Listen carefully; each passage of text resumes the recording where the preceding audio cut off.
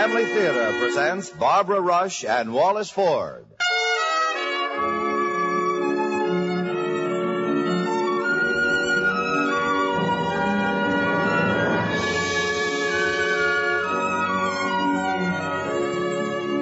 From Hollywood, the Mutual Network, in cooperation with Family Theater, presents Funny Valentine, starring Barbara Rush. And now, here is your host, Wallace Ford.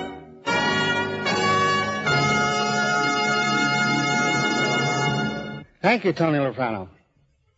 Family Theater's only purpose is to bring to everyone's attention a practice that must become an important part of our lives if we are to win peace for ourselves, peace for our families, and peace for the world. Family Theater urges you to pray. Pray together as a family.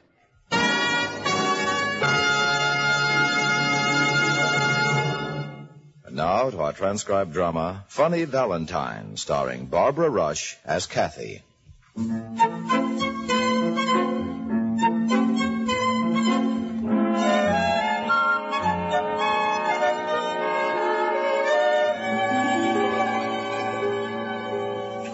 Mom, I'm home. Hello, dear. Has Greg called yet? Oh, hi, Dad. Evening, honey. Not that I know of. Oh, my gosh, that means he'll be here on time. Want us to set an extra plate for him? Oh, no, it's a dinner dance. Oh, I thought I'd never get out of that beauty parlor. Is that you, Duchess? Yes, Junior. Don't get edgy. I just wanted to tell you that a small parcel arrived from Gregory the Great. Oh, where is it? Up in my room? I hid it. Dad. Come on, Les. Your sister's got a lot on her mind tonight. In the icebox. It's a beautiful corsage, Kathy. I peeked. Oh, Mom, will you help me dress? I'll never be ready. Of course. I just want to lift the vegetables. Les and I can do that, Dottie. No, I won't be a minute. Well, do you think the student prince will take the bait tonight? What? Gregory the Great. Oh, will you stop calling him that? He's a student, isn't he? A law student, and he works very hard. On his old man's money. And now Charlie, on the other hand... And what's Charlie got to do with this? I was just going to ask. Little brother, I've got some advice for you. Stay out of my love life. Oh, is that what you call it? And stop meddling in my personal affairs. Oh, yes, Duchess. Truly, Duchess. Lester, go and sit down. Your dinner's getting cold. Oh, I'm glad I'm just a child with no big problems. Come on, Kathy. It's almost 6:15. Oh, that kid. I unpacked your dress as soon as it came. It's just a dream. Cost enough. Oh, gee. I hoped I'd have a little time for a nap. You sit down and rest for a minute. I'll get your things out. The blue sandals? Uh-huh. Your hair's lovely. Oh, thanks. It'll look better when I comb it out. Mom. Yes, dear? Why don't you like Greg? Why, I do like him, Kathy. I think he's a fine young man. No, you don't. Yes, I do. Come on, sit down at the dressing table. Well, Dad and Lester don't like him. Oh, they're just teasing. Oh, they are not. They like Charlie. Charlie's their boy. Nice, practical Charlie. Here, swing your feet around. Well, I'd just like to know what's so great about Charlie. Well, they've known him a long time. You two were childhood sweethearts. Oh, we were childhood children, that's all. There was nothing sweetheart about it. I guess you just outgrew him. I certainly did. And I'm sure that when Dad and Lester get to know Greg a little better, they'll like him just fine. Oh, he never calls any more anyhow. Well, I imagine he feels it since you've taken up so steadily with Greg. A month ago. 4:00 on a Saturday afternoon. That was the last time. What? To ask for a date for that evening. 3 hours before he wants me to go out, he calls. Charlie? And I'm supposed to leap at the offer like I'd been mooning around the house all day just waiting for it. You better get started with the cleansing cream. Oh, he never has the slightest conception of how a girl likes to be treated with consideration and politeness. Like Greg? Well, he gets up when I come into a room and sends flowers, and, well, those things are very important. Do you think he's going to propose to you tonight? Well, I wouldn't be the least bit surprised. Will you accept? Well, I can't think of a reason why I shouldn't. Say, what are these letters? Oh, I forgot to tell you. Valentine's. They came this morning. Oh, nice. One from Dad and Lester and... Oh, look at this big one from Greg. I recognize the handwriting. Nothing from Charlie? Oh, of course not. That would be sentimental or thoughtful. And no one could ever accuse dear Charlie of that. Gosh, look at the size of this one from Greg. My, it's elaborate. What's all that yellow stuff? That's supposed to be the golden hair of the fair maiden locked in the tower. What? Yes, listen to the verse. To my Valentine. I wish you were a damsel, enslaved in durance vile, and I an errant knight upon my steed. I joust with every dragon for the favor of your smile, and release you from your chains with utmost speed. Affectionately, Greg. Oh, isn't that sweet? Yes, but Kathy, you better start dressing if you don't want to be late. Oh, my gosh, yes. Here, I'll hang up your blouse. Isn't that sweet, though? I wish you were a damsel enslaved in durance vile, and I an errant knight upon my steed.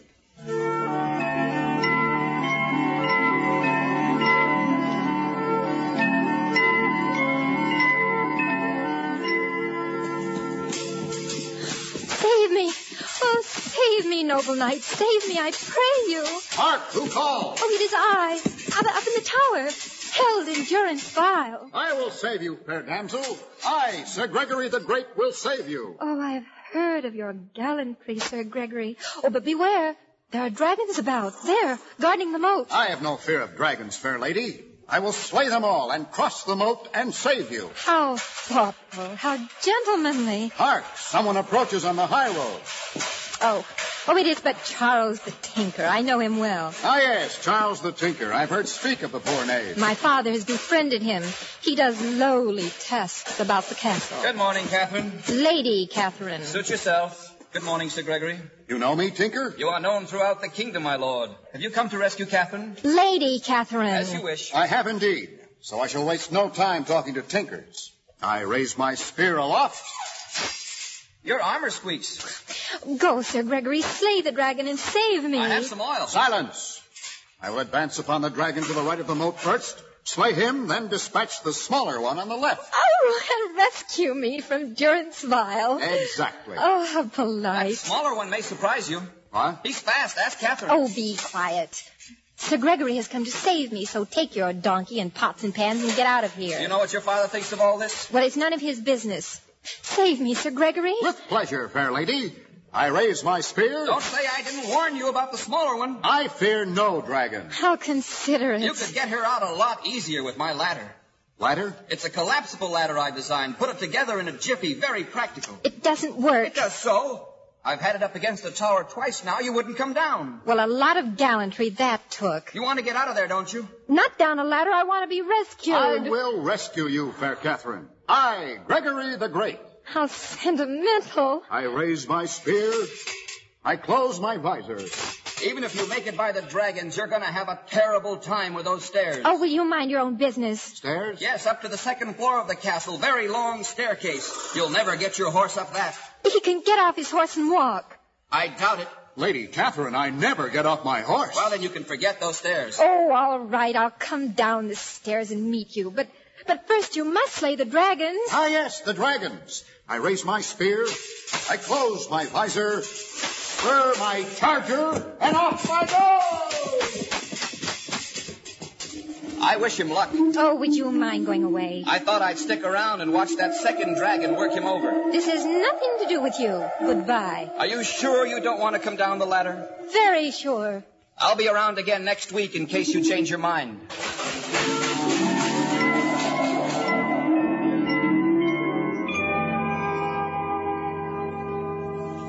He would, too, you know. Hold still, dear. This catch is a little loose. Come around with a ladder or something. Don't move. There, I think that'll hold. It'd be just like him. Who'd come around with a ladder? Oh, nobody. Kathy, you look lovely. Here, let me just loosen your hair a bit. Oh, phooey.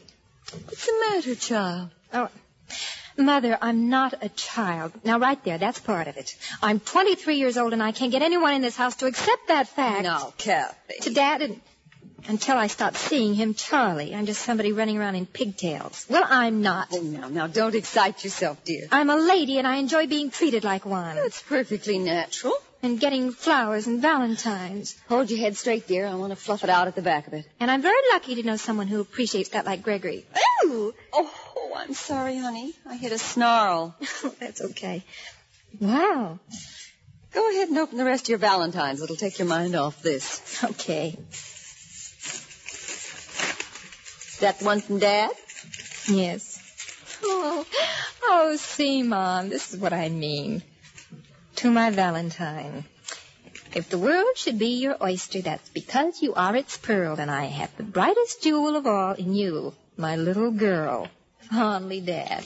Why, I think that's a lovely sentiment. His little girl, though. Get the message? That's how he sees me. Just what I was saying. You'd think I was still 12 years old.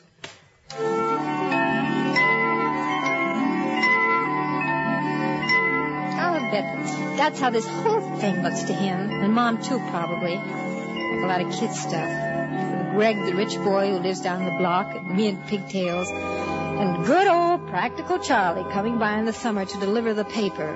Well, that's not the way it is at all, and I won't let it be. There's your paper, Mr. Miller. Thank you, Charlie. Hi, Kathy. Good afternoon, I'm sure. Hey, what's the matter with your hair? There's nothing the matter with it. Oh, I'm changing the way I wear it. when's it going to be finished? It is finished. Now, Kathy, little girls mustn't shout. Oh, but Daddy's saying terrible things about my hair. Well, it does look a little too grown up, if you ask me. Well, all the other girls are wearing it this way, and Gregory says it's stunning. That's a good description. Who's Gregory? Who's Gregory? Just the best-looking boy who ever moved into the neighborhood, that's all. And he's been riding by here every afternoon on his new bicycle. With the balloon tires? I hadn't noticed. He's going to get killed taking corners the way he does on those balloon tires. Daddy, could you let me look at the society page, please? The society page? Here's the funnies. Say, Kathy. Oh, I thought you'd gone. No, I sold 2 extra subscriptions this month and won a couple of free passes to the Vista for this afternoon. The Vista Theater? There's a kiddie matinee, 2 hours of cartoons. Thank you, but I've outgrown that kind of social function. Sure to be at least one Donald Duck. Why don't you go ahead, honey? You don't want to sit around here all afternoon. Yeah, there were 2 last Saturday. 2 what? Donald Ducks and 1 Pluto. Thank you, but just the same. Hello there, Kathy. Oh, why, hello. Oh, Daddy, look. It's Gregory going by on his bicycle. Oh, yes, very nice. That's the one, balloon tires. Look, Kathy. No hands. Oh, how wonderful, Gregory. I don't give him long riding like that. Oh, you're just jealous because he's so entertaining. I'll take Donald Duck. Well, then, by all means, don't let me keep you from the kiddie matinee. Look, Kathy. I can turn right around, no-handed. Oh, Gregory, how thrilling. Watch now. He'll never make it on those balloon tires. See? Wonderful. Oh, What did I tell you? oh, Gregory, are you hurt? What happened? Gregory fell from his It bicycle. figured. I'm okay. Just a little scrape. I'll try it again. I do this all the time. You better be careful there, Sonny. Oh, Daddy, don't call him Sonny. Gregory's almost 14. I take it back, Kathy. He's entertaining, all right. Will you please go away? Watch now, Kathy. No hands. You sure you wouldn't like to go to the Vista? No. Oh! Well, see you around sometime.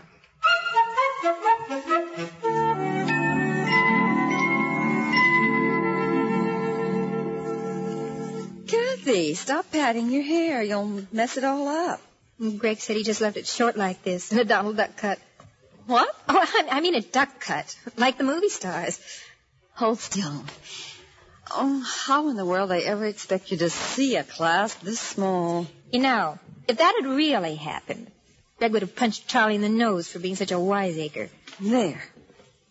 If what had happened? With the bicycle. As if Greg were just a show-off or something. Oh, I know that's what Dad thinks. Your father thinks Greg is a very nice boy. But he prefers Charlie, and so do you, and so does Lester. Kathy, listen to me. No matter whom anyone prefers, you're the one who's going to go through life with the person you marry. Remember that when you start worrying about other people's opinions. Well, I just wish other people would remember that. Other people are unimportant in a matter of this kind. And just make sure you aren't getting yourself engaged to prove something you don't really believe. Oh, there's Greg. I'll go down and let him in. Take it easy. Oh, please ask Dad to put his coat on. Now, you just sit here and stop worrying about things. I'll say you'll be down in a few minutes. Make a delayed entrance. It never hurts. Mom. Look at your Valentines or something. Just get your mind off the whole thing for a while and come down when you're ready. Oh, sure. Get your mind off the whole thing, just like that. Read your Valentines.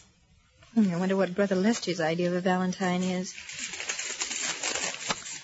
Well, I'm not surprised. A comic one. A nice, friendly little joke. Look at that picture of that horrible old hag brewing spells and potions. I guess that's supposed to be me. Oh, and a homemade verse. All hail to thee, dear sister mine. Congratulations, Duchess. I pity any Valentine that gets into your clutches.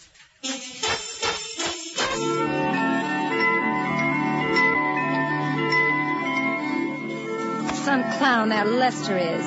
Lester the jester. So that's what he thinks when he calls me Duchess. I'm an old witch, huh? An old witch.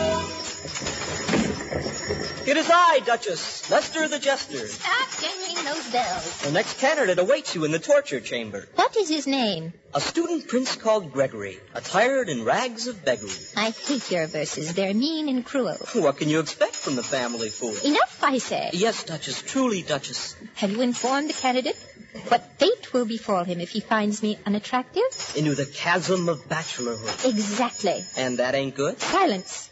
Tell me, Jester, does this potion I have lately brewed and spread upon my face not make me comely? You are right. Ah, It does not. you lie, Jester. Better had you cried, you jest, liar. More double meanings? One each for both your faces. Be silent. I am beautiful. My Duchess, truth is in you to your fingertips. That's better. But never, sadly, will escape your lips. Enough. Ah, one last look in the mirror at my features. You lose more mirrors that way.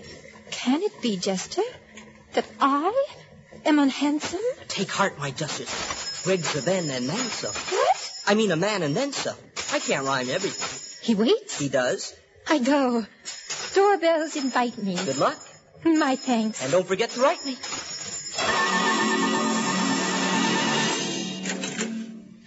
Oh, I'm coming right down, Greg. Kathy! I'm sorry to be late. Kathy, it wasn't Greg who rang the bell, but there's someone to see you. What? It's Charlie. Hello, Kathy. Well, hello, Charlie. Say, you're all dolled up. You look great. Well, thank you. I'm going out. I'll be in the kitchen if you children want anything. Mother. Just call if you need me. Yes, I know. Your mother told me Told you what? that you were going out. Oh, yes. Could we sit down for just a minute? Well, of course. Yes. Please do. Thanks. I understand you're going out with Greg tonight. Who told you that, Mother? No, as a matter of fact, Lester told me. Well, now, wasn't that nice of Lester? I asked him, and he told me. I didn't think it was any big secret. Well, of course it's not any big secret. I'm very proud of it. We're going to the club for a dinner dance. And he sent me these flowers. Your dress looks lovely. What? I say your dress looks lovely. What's wrong with that? Well, I just never heard you say anything nice about a dress before. I probably haven't, but on you it looks good. Well, I never heard that either. You just don't listen. Well, I hope you didn't come here to argue. No, but if I have to, I'm prepared. About what? You'll see. Well, I should tell you that Greg will be here in a few minutes, so whatever it is. It's Greg. What? I say I'm waiting for Greg. You see, you really don't listen. Now, Charlie. I understand you're expecting a proposal from him. Did Lester tell you that, too? Well, I'd certainly never get it from you. You've been out every time I came around the last few weeks. 2 hours before you wanted to go out like a month ago Saturday. Okay, so I'm imperfect. I don't want you to be here when Gregory arrives. You don't know what you want. I want to be treated like a lady. I want a little respect and consideration, not someone coming around with a ladder laughing because Greg falls off a bicycle. What are you raving about now? I know what I'm raving about. You didn't even send me a Valentine. Oh, I didn't? No, you didn't. Well, now, we'll see who sent whom what. That's Greg. And I expect you to behave like a gentleman and go out the back door. I never behaved like a gentleman in my life. Let him in. Charlie. Let him in. Oh, if you make a scene, I'll never forgive you. If you decide what I've made is a scene, I won't ever expect you to. Now let him in. Hi, Kathy. Oh, good evening, Greg. Do step inside. Oh, thanks. Boy, you look like a movie star. She also looks like Kathy Miller, which ain't bad. Oh, Greg, this is Charlie Burgess, an old friend. How do you do, Burgess? Pleasure. Charlie just stopped by. He's a dear old friend. Well, that's very interesting. Well, we'd better get started, Kathy. Here, I'll help you into your wrap. Oh, why, thank you. Yes, I'm not only a dear old friend, but I'm in love with Kathy. I beg your pardon? Kathy Miller, the one that looks like a movie star. Charlie? And I came by tonight to propose to her. You know what I mean? Marriage?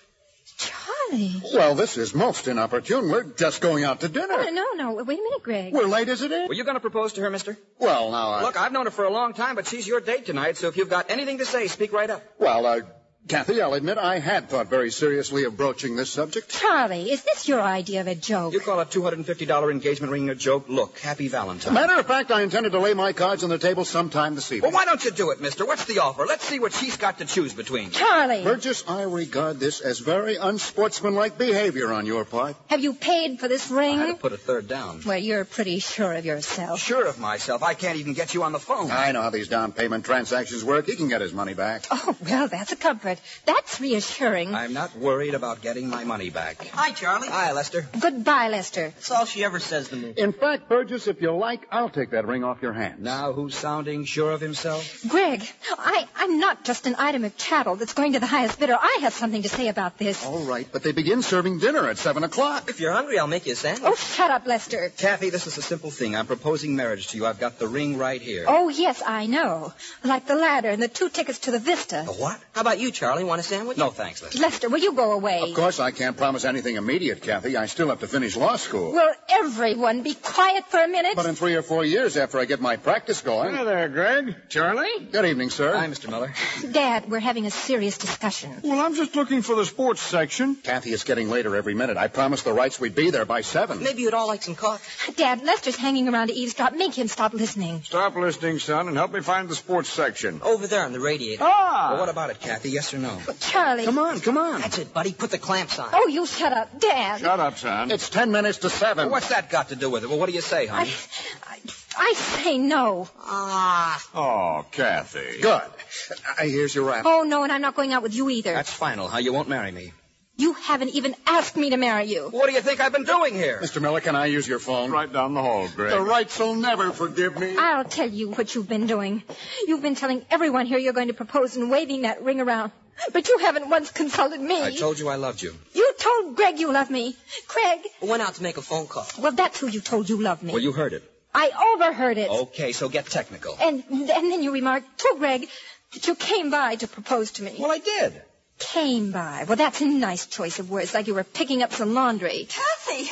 Oh, I thought you left without your corsage here. I'm not going. What? Greg just went to square it with the Wrights. Also, I found the sports section. Listen, Kathy, just tell me now, what do you want? I want you to stop asking questions and say something for a change. Say what? How you feel, what I mean to Well, you. you know how I feel. I do not. Would I propose if you didn't mean something to me? I have no idea why you do anything. And I won't until you tell me. Well, Dad, Lester, I think we'd better go. Oh, nobody leaves. Kathy, I've been listening for 15 years to my family tell me what a great guy you are. Now they're going to be in on the finish while you do the talking. Well, You better come right out and say it, son. We've been plugging for you for a long time. And a girl likes to hear complimentary things. well, I love you, Kathy. I've been in love with you for a long time, and if you feel the same way... No questions. Keep talking, buddy. Well, I being in love with you, I'd like you to be my wife. You'd like it? I mean, I'd love it. It's all I want in the world, and... Yes? Will you marry me, Kathy? Well, you'll have to ask my father. What do you say, Mr. Miller? Fine. I think it'd be lovely. Kathy, will you? Oh, yes, Charlie. I love you, too. You do? Isn't it nice to have someone come out and say it without having to ask? Well, yeah, it's... Oh, my Well, gosh! they were a bit upset, but I explained to the Wrights. Also, you missed the boat. What? Oh, Greg, Charlie and I are engaged to be married.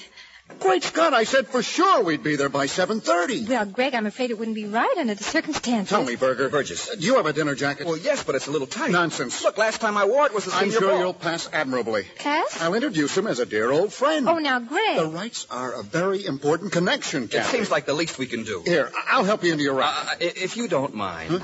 Oh, quite. My error. Mrs. Miller? Mr. Miller? Good night. Night, Gregory. I had it the first time. Gregory the Great. Be a good boy, Lester. We'll stop by your place, Barrett. Burgess. Of course. And I'll help you dress. Kathy, don't forget your corsage. Oh, thanks, Mom. Charlie, are you sure you don't mind doing this? Taking you out? Folks, it's almost 10 after 7. Charlie, when we get married, can we elope? What? Kathy, think of the relatives in Peoria. Well, at least on our wedding day, will you come around and put a ladder under my window? A ladder? I'll go out and start the car. Please come quickly. Yes. It's at least 10 minutes to the club, even if you catch every light. Kathy, why a ladder? Well, you wouldn't understand it, but But I want to do it your way. Do what my way? Come down from the tower.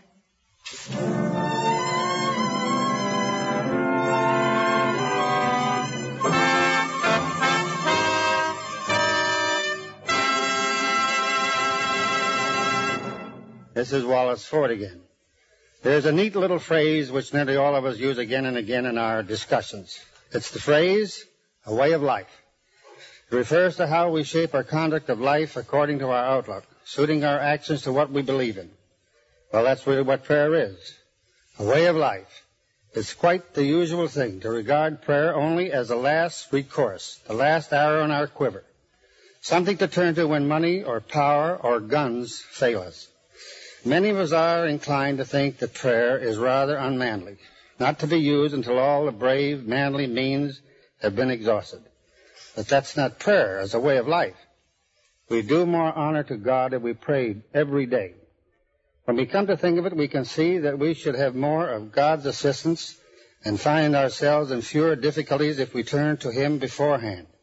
God hardly expected that we should be left entirely on our own in meeting the problems of our personal life, our family life, or even our national life. We ought to use our brains, our judgment, our good sense to the very limit. These are God's gifts to us for our use.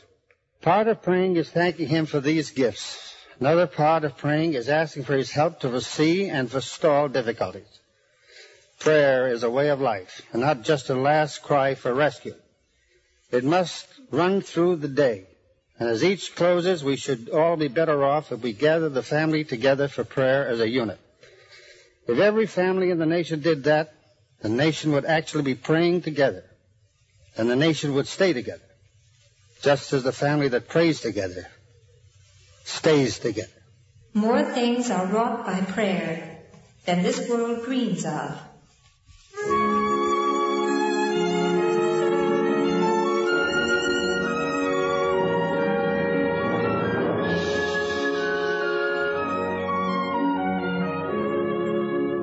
From Hollywood, Family Theater has brought you transcribed Funny Valentine, starring Barbara Rush. Wallace Ford was your host. Others in our cast were Irene Tedrow, Fred Shields, Jeffrey Silver, John Stevenson, and Herb Ellis. The script was written and directed for Family Theater by John T. Kelly, with music composed and conducted by Henry Mancini.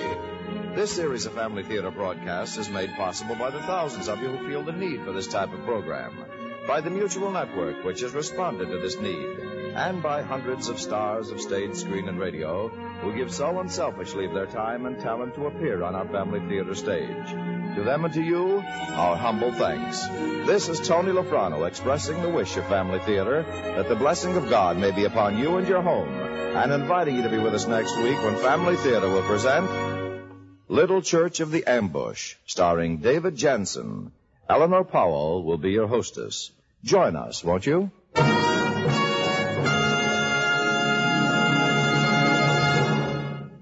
Family Theater is broadcast throughout the world and originates in the Hollywood studios of the world's largest network.